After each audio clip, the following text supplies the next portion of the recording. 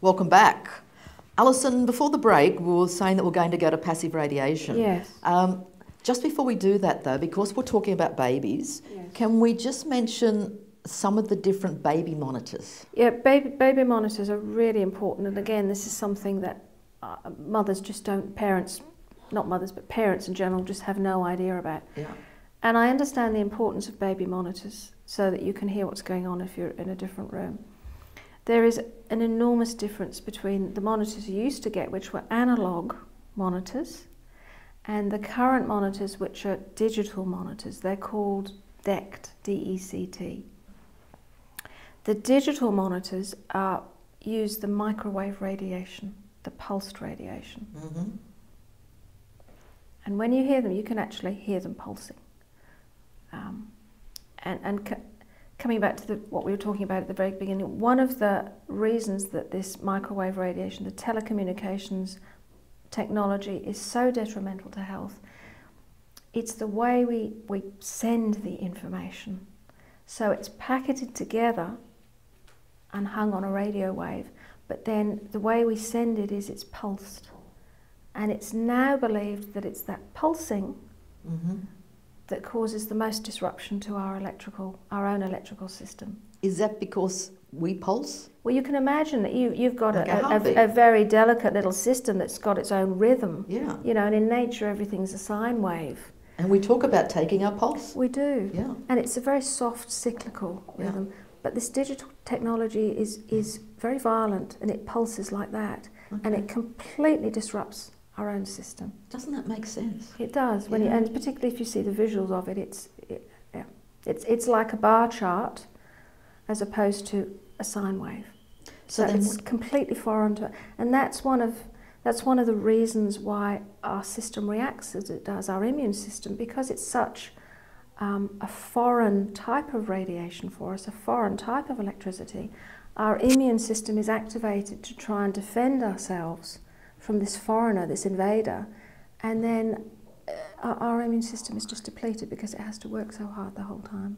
So the baby monitor and the effect on the child? Thank you for bringing me back there. I digress. That's okay. That's what I'm here to do. So the baby monitors, so they pulse because it's got this pulsed modulation, the digital radiation, which the old style analog monitors didn't have. Oh. But if you put, it's like the cordless phone, the side that you put next to the baby will be spraying microwave radiation throughout the nursery. And the closer your baby is to that monitor, the more exposed they are. And it's not just the effect on the baby, is it? Because for the parent, they can actually put their end of the... Absolutely. They're made to put on the belt or in a pocket, which then is affecting their whole, the mother's milk. Absolutely. Yeah, absolutely. Particularly if the mother's breastfeeding, but wherever you put it, you know, if you put it here, it's next to your breast and your heart. If you put it on your waist, it's next to your liver. Wherever. Okay, so let's have a look at a demonstration with the baby monitor. Excellent. This is just a quick demonstration to show you the huge amount of radiation that comes out of a digital baby alarm. This is a professional quality radio frequency meter. It makes the radiation audible. Now this alarm is already up, it's on, so I'm going to turn this on. You'll hear a huge amount of noise, that's the radiation, and then we'll pull the plug and you'll hear the radiation die away.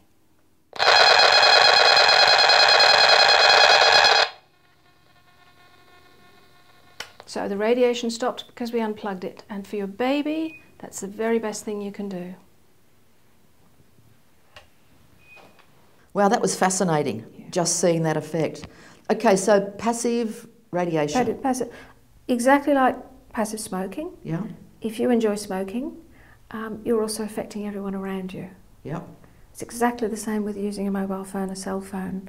Whenever you make a call, the area of radiation coming out of that cell phone envelops everyone around it. And the closer they are to your phone, the more they're affected. So again, this is particularly important, mothers don't know, fathers don't know, is if you've got a cell phone conversation going on and you're holding on to a baby. Wow, yeah. Yeah. And the other area where passive radiation is really important are areas where people can't get away from you if you're making a phone call, or you can't get away from them. And that is particularly relevant to planes, trains and automobiles. So if you're in a car, again, particularly children, if they're in a car being driven around by an adult and that adult is on the phone, because this radiation is reflected by metal, it will bounce around the car instead of escaping entirely from the car. And that's the principle behind a microwave oven. Yep. It bounces to cook the food. It bounces off the metal and it can't escape, and it cooks the food. And so then we come to trains, it's exactly the same effect. Buses. Buses. And what about planes? Particularly planes. You might be stuck in a plane for 5 hours, 13 hours. And what I'm particularly sad to see is how they're allowing more and more appliances to be used on planes. And there's even more metal in planes, there's fewer windows, so it's bouncing around all the time we're using these. And it's a concern for us, particularly for those of us who are more sensitive. And who travel a lot. But think about the cabin crew. There are already health issues for cabin crew with the extra radiation they're exposed to by flying up so high. And now we've added this different form of radiation and locked them up in a metal tube. And it's really something that airlines need to be mindful of, both for their staff, in terms of duty of care. Duty of care. And also for their customers, their passengers.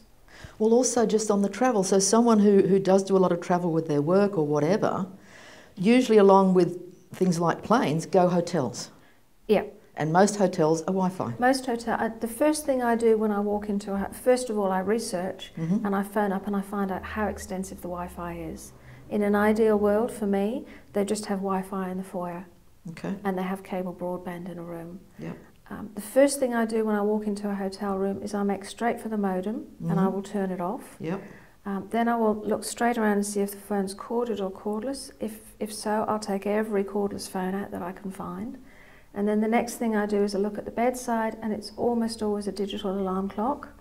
And that's a different form of radiation, but radiation nonetheless. And I unplug that. The reason I'm smiling is I can just see you walking into the hotel room and going, right, I'm on a mission. But, you know, seriously, we all need to be on a mission. We do. I mean, look at the view later, but if you do that, you can almost guarantee you'll sleep better.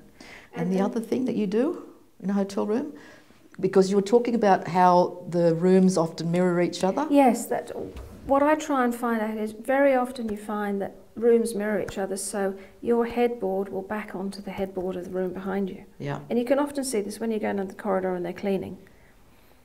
If my headboard backs onto the headboard of the room behind me, I know that even though I've moved my digital clock and my cordless phone and unplugged them, they may have the same thing behind me. That's close enough to keep me awake at night.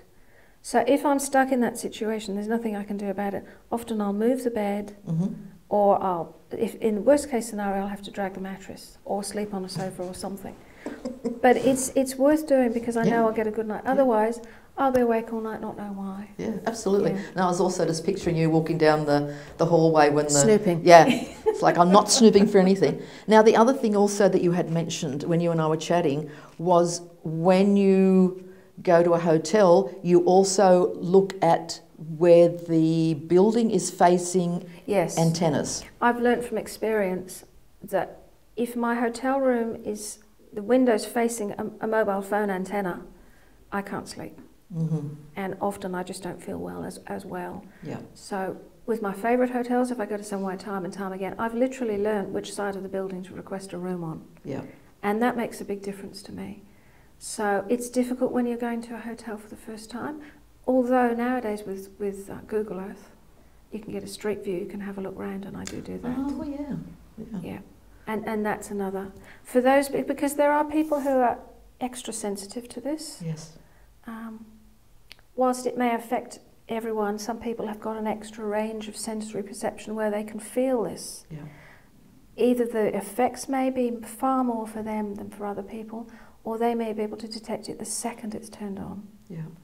And they're called, this is a condition called electrosensitivity, which may be affecting, it's hard to pin it down, maybe 10% of people now. Some are saying to some range, maybe 35% of people. And there are predictions some scientists have made that maybe short term, in the very near future, maybe 50% of people will have some aspects of electrosensitivity. It may be that they're just tired all the time, or they've got headaches, or they've got skin irritations, or they've got asthma, and it's not recognised. I mean, our doctors are unfortunately not trained in this. They have no idea that there is a syndrome called electrosensitivity. Yeah. And if the source of the radiation is just taken away, and the unfortunate thing is many people, you know, go through countless specialists trying to find out. Yeah. And it's very hard to get to an answer for them. Yeah, wow, it's a big issue. We'll take another break and come back for the last part of our conversation with Alison.